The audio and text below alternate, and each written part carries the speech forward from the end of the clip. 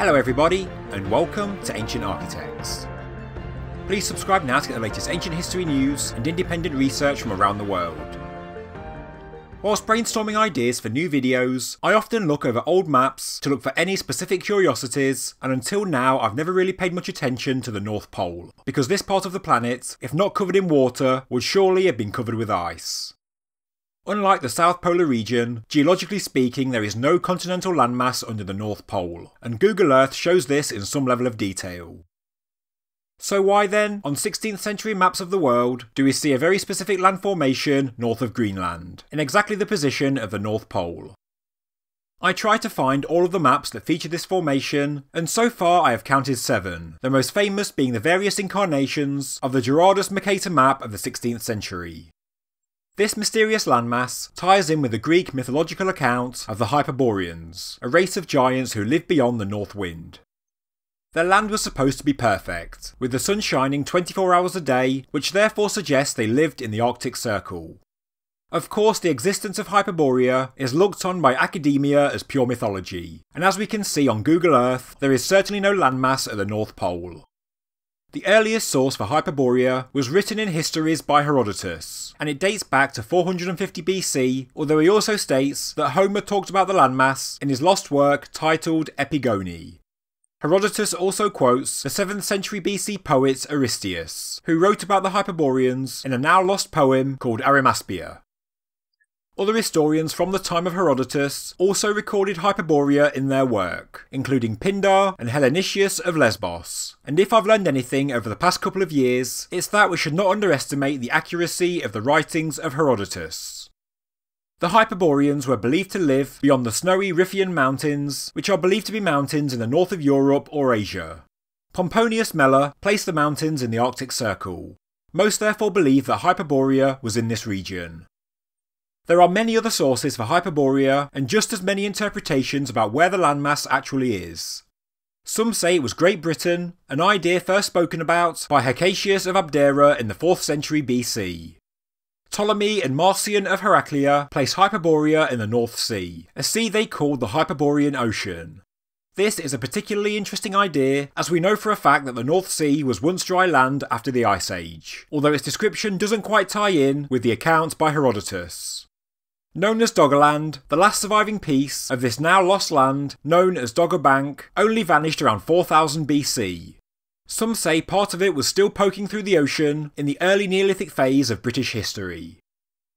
Some say that Hyperborea is the island of Lewis, others say Siberia, Scandinavia or Greenland, but most think it never existed at all. So, the physical existence of Hyperborea is disputed, and even those that believe it existed cannot agree on its location. Which brings us to the point of this video, which is the landmass shown in the 16th century maps that occupies the Arctic Circle. Could this be the lost land of Hyperborea? On this 1570 map of the world, we see an Arctic continent that is labelled Terra Septentrionalis Incognita, which means unknown northern land, and this ties in with the Mercator map, which features the North Pole from a different perspective. Here is the full Mercator map, which is actually made by Italian Amerigo Vespucci, as well as Gerardus Mercator, and in the bottom left hand corner, it shows us the bizarre circular polar landmass and its relationship to the other continents. Here we see a landmass in the north on the 1587 Ortelius Typus Orbis Terranium map, which also appears on Alberno Monte's world map created in the same year. And here it is again on another Ortelius map of 1570. Here is possibly the oldest depiction of the polar landmass on the 1492 Martin of Bohemia globe, and apparently it is based on the work of Ptolemy, but with additional information by Marco Polo, John Mandeville and Diogo Gomez. So, can we get any more information from the cartographers themselves? As shown, Mercator shows the North Pole being a large rock surrounded by 4 mountainous islands which are separated by 4 major rivers. Back in 1577, Mercator wrote to John Dee, the English mathematician, to explain his map, saying, "In the midst of the 4 countries is a whirlpool, into which there empty these 4 indrawing seas which divide the north, and the water rushes round and descends into the earth, just as if one were pouring it through a filter funnel. It is 4 degrees wide on every side of the pole, that is to say 8 degrees altogether, except that right under the pole there lies a bare rock in the midst of the sea. Its circumference is almost 33 French miles, and it is all of magnetic stone. This is word for word everything that I copied out of this author years ago. So, Mercator was using source material, which was the work of Jacobus Canoyan of Herzogenbusch to be exact. He himself referenced the work, titled Inventio Fortunata, a now lost 14th century resource for later cartographers that details the voyages of a monk from Oxford who travelled extensively in the north. This work apparently itself references a far older and now lost work called Gestae Arthuri. In 1606, Jodius Hondius republished the Mercator map and included the newly discovered islands around the Barents Sea, the most famous of which is a group of islands known today as Svalbard. The addition of these islands firmly places the unknown landmass of Mercator at today's North Polar Sea region.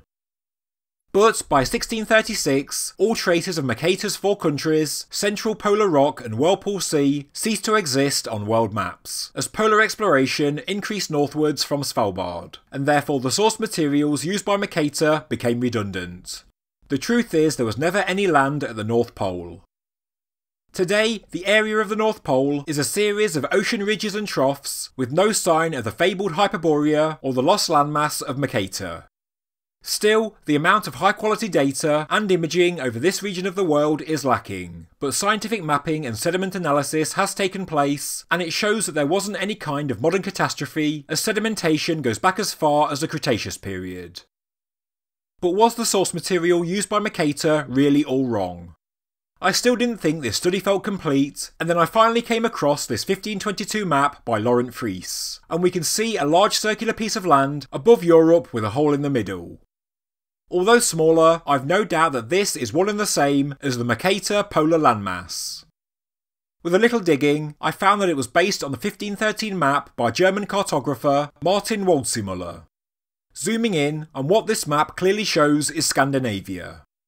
As both of these maps came before the Mercator map, I think what we find by the late 16th century is a convergence of historical observations by seafaring cartographers, older maps, new discoveries, as well as historic writings, which, added together, ended up like a dog's dinner by the time that Mercator made his map, which I think actually shows 2 Scandinavias.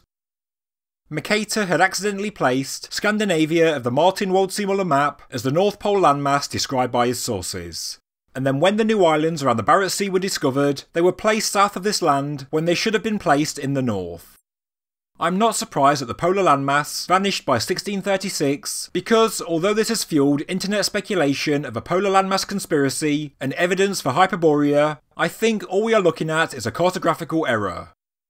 Maybe Hyperborea did really exist, maybe it was Britain, Siberia, Doggerland or Scandinavia, but maybe it was just a fairy tale. It is written that Apollo, the solar sun and youthful aspect of Zeus, was believed by a dedicated cult to leave Hellas once a year and go far to the north to visit Hyperborea.